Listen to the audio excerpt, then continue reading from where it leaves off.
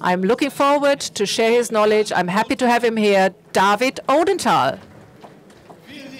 Well, thank you very much, Aaron. That was super. Great. Thank you. Wow. What a crowd. First time I'm here on the Shopware Community Day, and I'm thrilled and I'm excited. Applause to the whole team of Shopware. It's a great event. Before we will start with the 7 tips I would like to give you, I would like to make you aware of one thing. You're organizing a party. You invite 100 people and only 3 show up. Well, not a good thing. It's a very small, intimate party. So thus we start our journey to conversion. Maybe, first of all, I should introduce myself as you do. David Odenthal. I've got 2 children, 7 and 3. I come from the Bergischen region, which is close to Cologne, not where the 7 little dwarfs are, but it's similar.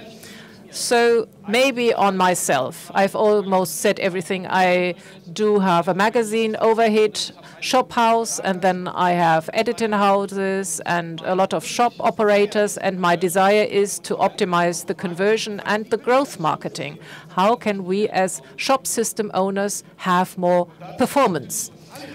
What is interesting for all of us in the first step, how do I get traffic? I do need multi-channel strategies, SEO, what a lot of agencies talk about, which we very question, anorganic reach. But what is very important, what will happen with the user on the page? That is conversion. That's what we understand by conversion. He wants to buy, he or she wants to buy, maybe. Then there is this altruism. A good shop is a shop which sells. The author was very prudent. It's clear. This is why we do it. And so that we understand how it all works, I would like to take you on a journey.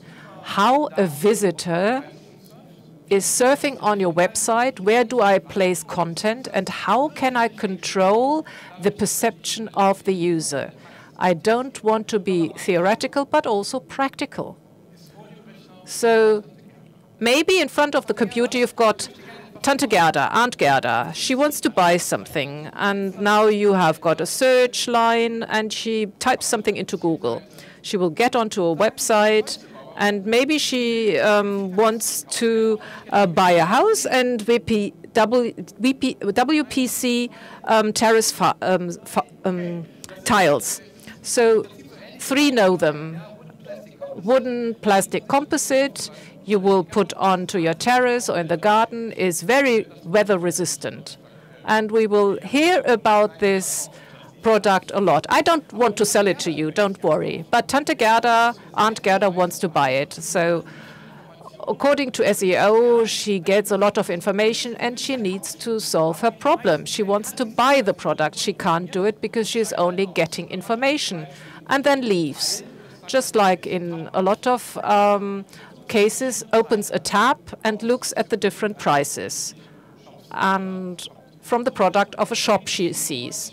97% of all the users won't buy. The 100 we invite, 3 will come. We have a conversion rate on average by 3% worldwide, and with a lot of shop systems even less. There are only very few which go up. We have to do things better. So 3 methods. 1, search engine optimization. 200 different factors have to be used in order to let us grow organically. Traffic, search engine advertising, all that what we know, what you've been doing already. The most recent thing is in marketing, content marketing. So what we market as content with a better quality, audiovisual topics we want to control, to make it more tasteful to the user, to have a better quality, to make it more interesting. And I've got a video of a DIY store which does it perfectly.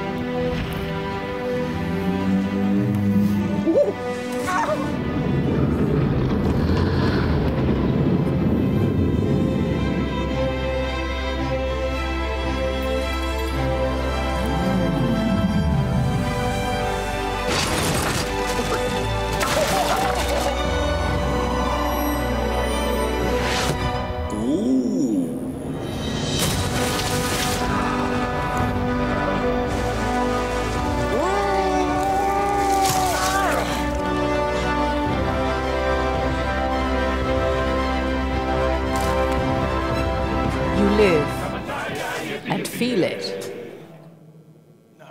Now and here. Can you feel it? WPC terrace tiles, the latest trend. And women look at them and men have to work with them. So this is how it is done. We have an emotion which is included in the video. There's an interest in a product in another way. If we find that on a website, we would be willing to buy because we feel well and we've got the same emotions like the ones expressed in the shop. It's a type of communication, a digital communication happening. The third step is the rational, emotional controlling of the process. And Gerda, who has put something into the Google search and is just about to buy something or not. On her way to make her buy, there are quite a lot of small and big gaps where you have to wonder what are the barriers, the hurdle.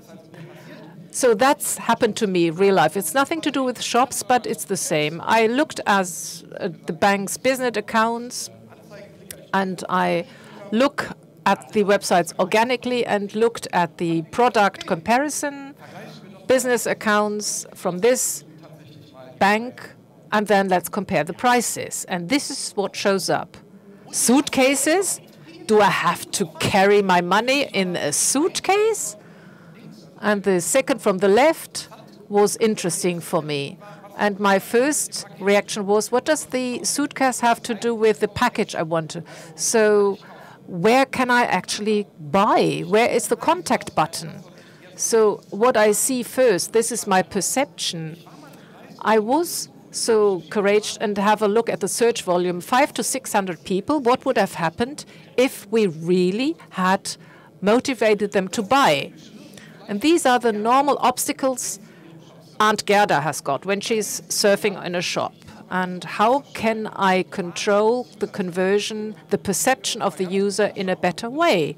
And let's have a quick look. It's a conversion funnel, fairly easy. Traffic goes in up to the bottom, and then we in an online shop have to understand what the user actually does in the different steps. Maybe the listing, on the detail page of the merchandise. A lot of people think of the checkout process, but at the front, we've got the users who leave. We have to understand why they are leaving there.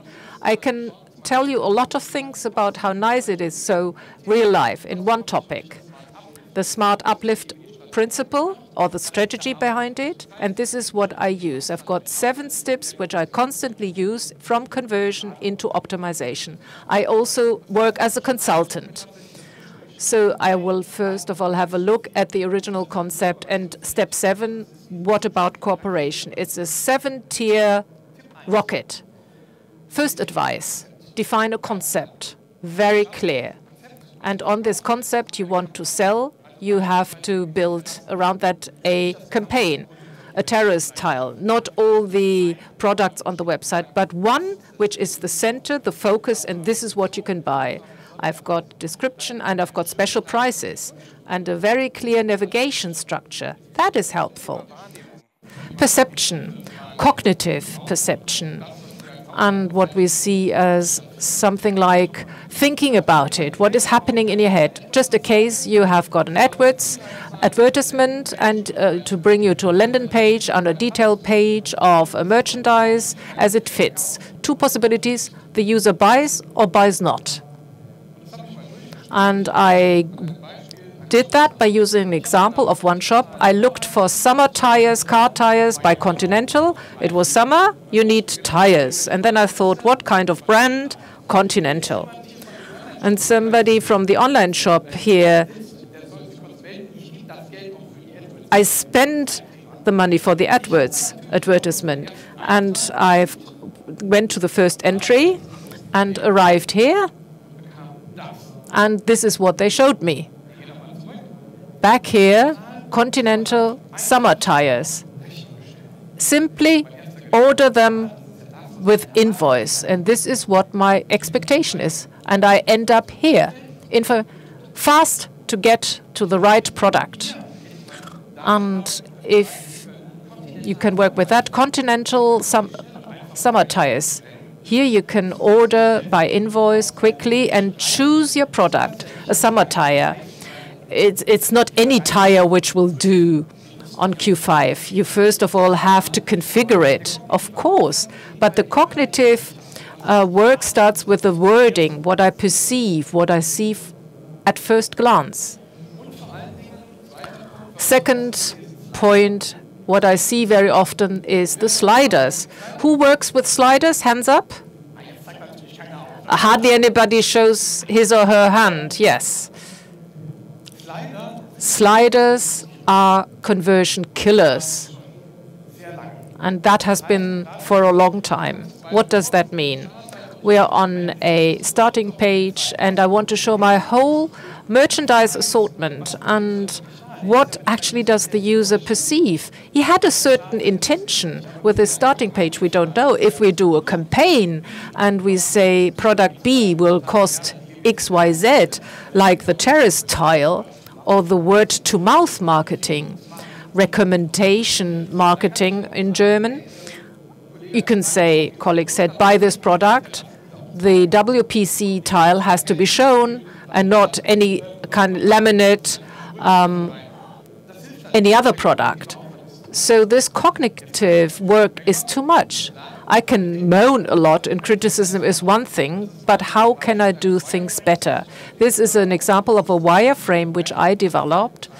You don't see the price. It's an example. It's a very clear-cut structure, very clear, well-structured information, and a call to action. Buy me. Of course, with a price, maybe at a bargain price even. So the question is, what sort of product will you buy with which you have most of the buyers? A lot of shops will sell their bargains, but it's a different product which will give you more return. So you have to prioritize. Slider are only useful if I put them on the product page. On the product page, you've reached a stage, it's about the WPC terrace tile.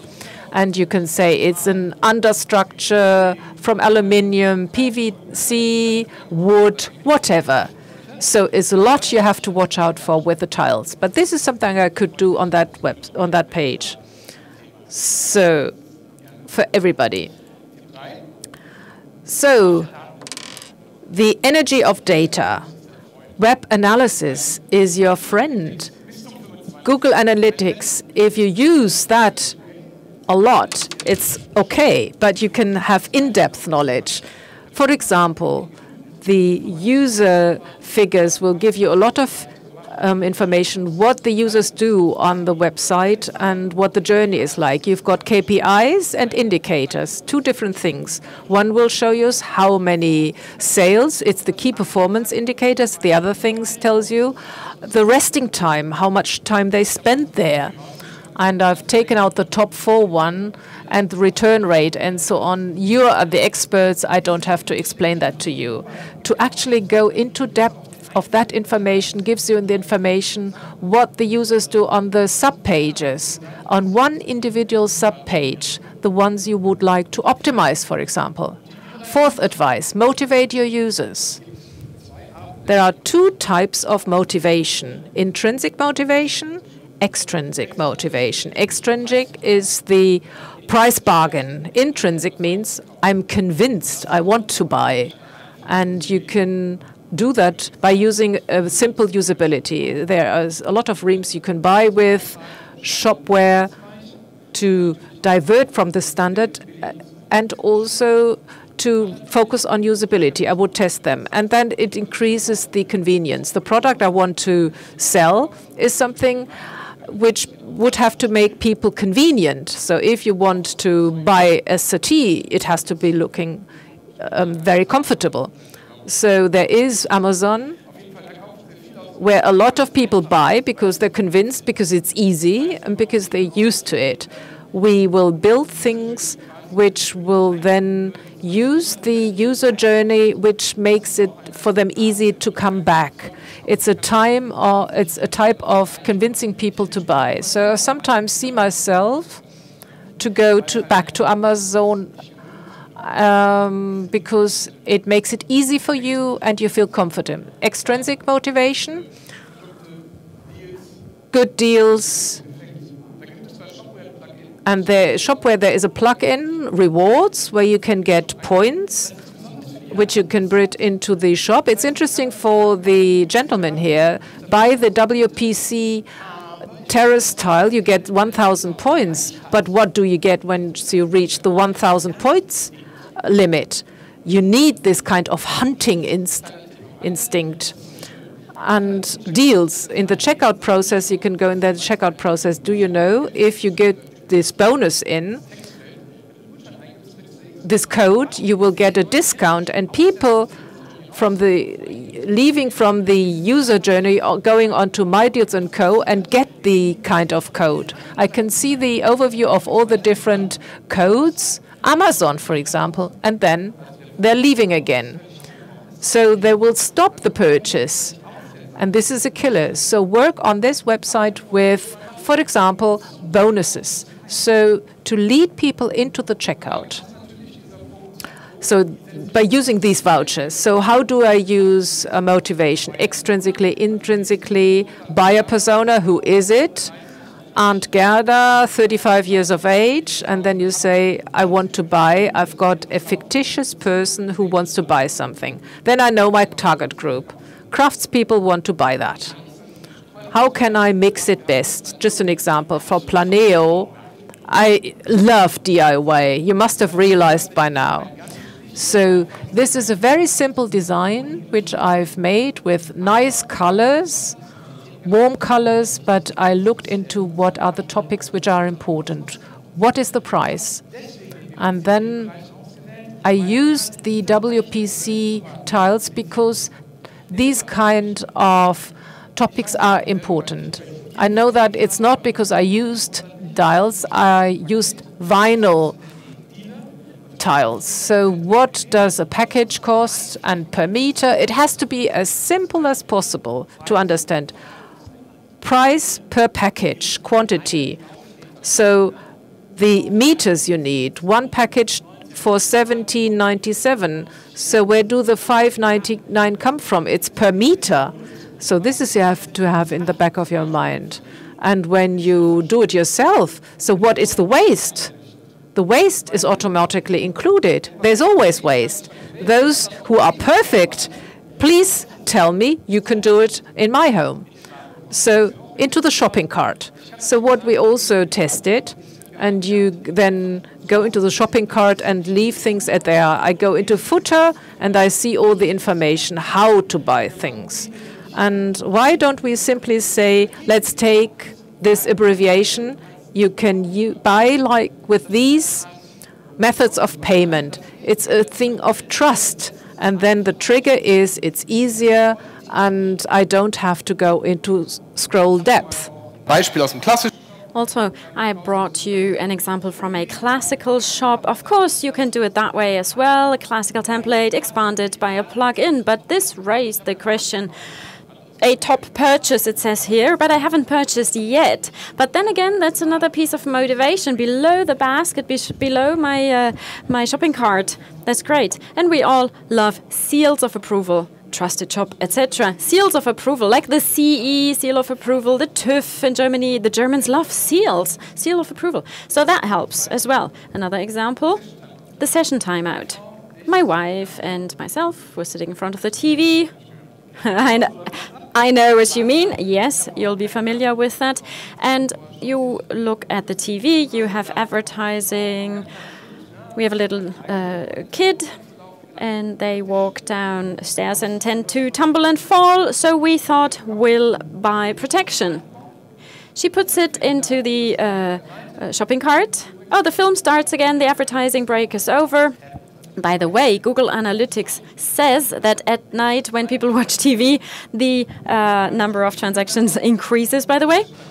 Session timeout. If you wait for the next ad break, you can't continue with the shopping process because you've been timed out. And I believe that the session timeout is usually 30 minutes. So my suggestion is you extend that, because if people want to shop during an ad break when they watch TV, 30 minutes isn't enough. Or use Shopstars. Shopstars is a little tool that you can use in the Shopware community. We've designed it explicitly for that. You can embed it in a counter, in a checkout process.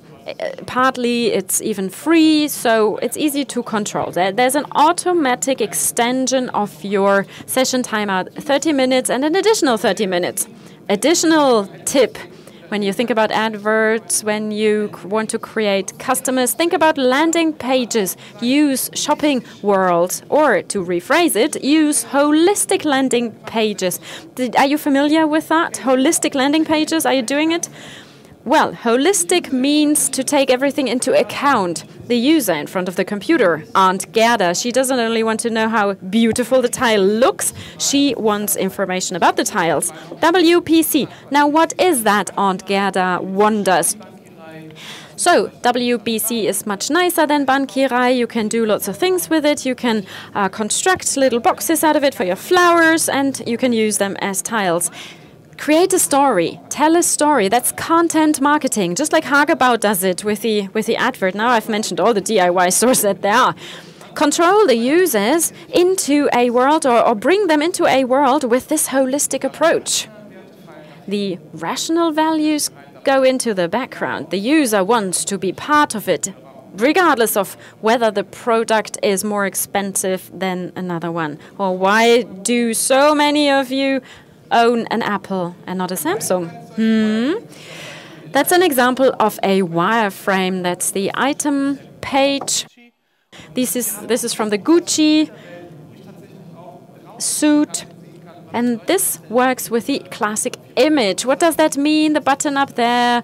How about the shoulders?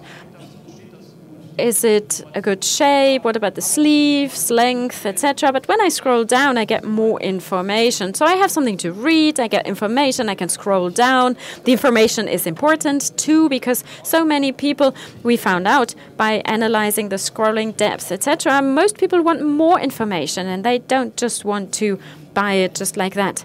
Use the force above the fold. Above the fold, the force you have to use. What does that mean? The browser has a certain height. The screen that you see is what you look at first. You don't scroll down 99% of the time. So all the necessary information needs to be above the fold, if you will. That's the area where you need to post all the information that you want customers to see, to convince them to buy. If you work in retail, if you're selling things, you would inform them that your size XL is rather an XXL, for example. Another example, this is a customer that we took along on the journey thanks to constant conversion improvement. They had an uplift of 97% because that's exactly what they did, of more than 700% to be exact. Because this is what they did. They had a large image, they had a wonderful landing page, and that led the customer to a shop where they can actually buy the product. The interesting thing is, on the one hand side, there's information, the information that they need, but on the other hand, thanks to this thumbs up guy, there's information. And with this little bit of blue color, this is a great picture. So call to action, emotion, the contact can be established in a simple way. And if I want more information, I can scroll down. Here's the holistic content, etc., etc. This is just a screenshot.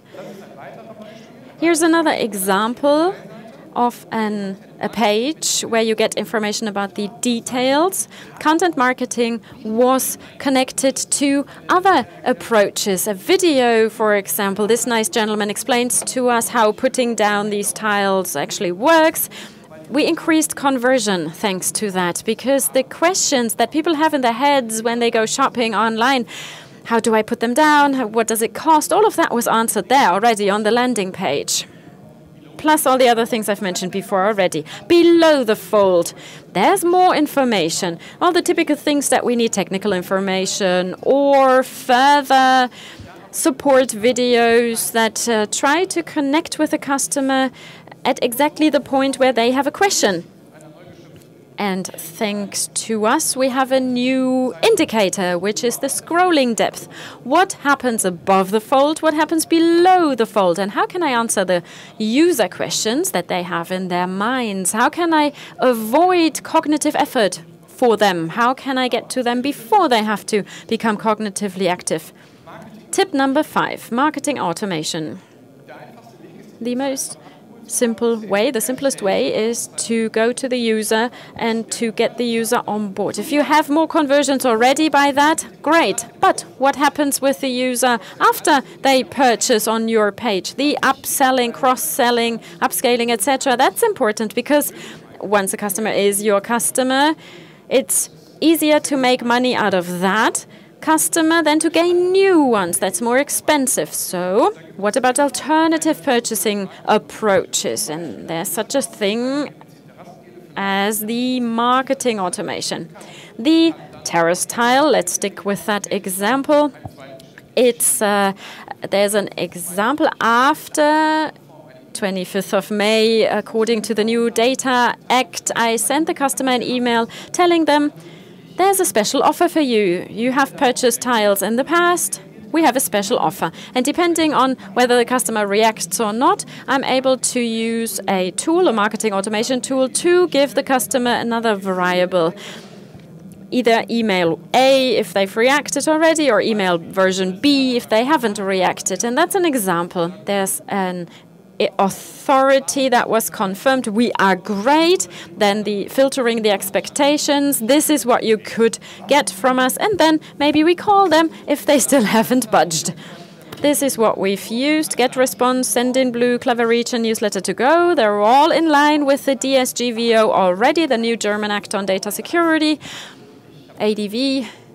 I've done training on that new Act and its requirements for 4 weeks. I'm an expert now. Tip number 6, customer stories, experience.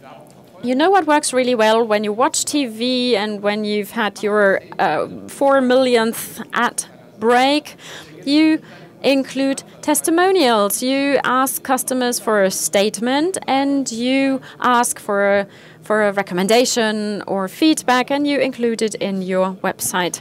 You could do a survey. You could ask your major customers for a testimonial. That enhances the holistic approach, and that is included on the landing page. An example is Fielmann. They produce glasses. The only ad that they did on TV was, where are the glasses from? Fielmann. And they asked people on the street, they filmed their testimonials, and then they got their okay, of course, and put it online or put it into the adverts. And it worked. I'm not sure how many people of you are wearing Fielmann glasses, actually. I don't wear glasses at all. But I was assured that the more customers are willing to speak up for you, to vouch for you, the more customers you get. Because if people are unsure whether they're right in your shop, they are encouraged, and you develop stories. People like stories. Children at night like their bedtime stories, but just as much our customers like their stories or stories from other customers. Tip 7, cooperation marketing. People tend to leave that out of sight, but basically it's an agreement between two shops. If both of you sitting right next to each other here, one of you selling the terrace tiles and the other one having a shop selling a barbecue grill, for example, you could cooperate. You could participate in a mutual way. That would be great. In order for you to get an overview of how it works, I invite all of you to register on my website, and there you will get an ebook with 10 basic tips for conversion optimization, which products to use, etc., etc. And of course, you will get this PowerPoint presentation that I've just given of the Shopware Community Day 2018. That brings me to the end of my presentation. Thank you very much. Enjoy the rest of the day. Ja, David, danke für deine Tipps. Thank you, David, for all of your tips. The question would be, are there any questions from the audience? And if there are, please use a microphone, otherwise you can't be translated. I'll come to you with the mic. question in English? Oh, of course, if you want. Okay, I'm from Holland and mine Oh, cool. is not that good. But you didn't talk about chat functionality. Chat functionalities, Yes. okay. That's one possibility. Chat, you mean live chats or something like that, right? Live chat, yeah. Or Okay. I think chat possibilities are, of course, probably a good possibility to make more conversion. Of course, yes. It's the thing you have to ask yourself is, where can I paste it? On which page? I don't think that it's the right thing to set it on the start page or on the perhaps on the category page. I think the first thing you have to look in your Shopware backend is, where are the most how do you call it? Losses in the conversion, okay? but you can answer me in German if you want. Ich kann in Deutsch antworten. I understand. Right, in order to answer the question for everyone, if there's a live chat, if I use a chat window, the question is, where do I use it and how do I use it? Where do I position it on my page? To activate visitors, to activate the users, that's yet another thing that would fill another presentation. How long do I stay on one page? That's one question. And where does the user go? Because many have the problem that they exit the page, on the listing page, for example. And if I have the chat window there, it would be of more relevance. The user sees it better if it pops up later rather than the window being open from the beginning. Does that answer your question? Wanted to hear. Thank you very much. Thank you for your question. Any more? Noch jemand fragen? Does anybody else have a question? Go ahead, I'm here. I'll be happy to take your questions. If not, I have a question. You said above the fold, that was one of your topics, and you looked at a regular computer screen, but many users use mobile phones, maybe even, depending on the page, the majority of visitors. How do I deal with that? What's above the fold in the case of a mobile phone? Because the screen is restricted in size, do you have any tips for that? Right, generally speaking, that's quite a fascinating topic. Many users that use their mobile phone do it at night using their tablets or mobile phones, or during a ride, during a journey. So I can generally assume that the user doesn't have much time. So the mobile pages need to be short and sweet. I need to have as much information on the mobile pages, but if I look at above the fold, I need to have the call to action above the fold. I need to have the price above the fold without having a holistic approach. But I've already done a lot if I do that. Thank you very much. If there are no further questions, this brings us to the end of this presentation. David, thank you very much. Thank you.